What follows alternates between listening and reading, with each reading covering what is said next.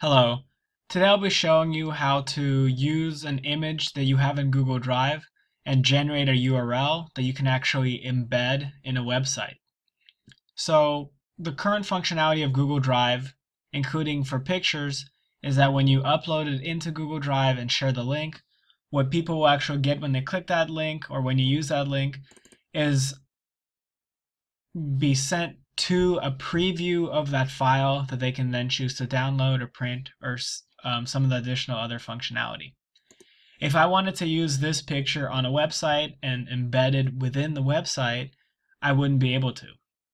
So instead, I'm going to show you how to generate a URL from that file that you can embed into a website and have it load like any other picture that's part of that website.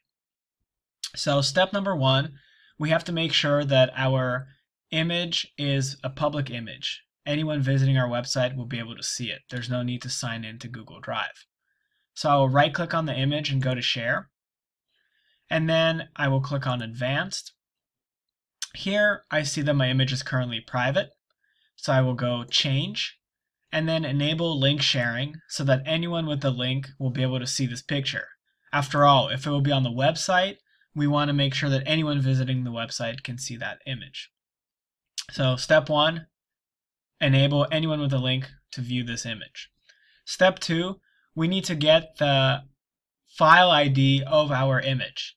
So the file ID is this middle portion of the URL that's currently being highlighted on the screen.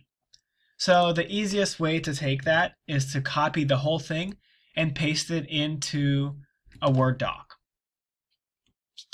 Now that I have the full URL here, I can very easily take just the file ID and then copy it. Finally, the last thing I need to do is take a set URL, and that's going to be available to you in the description, so you don't have to memorize this.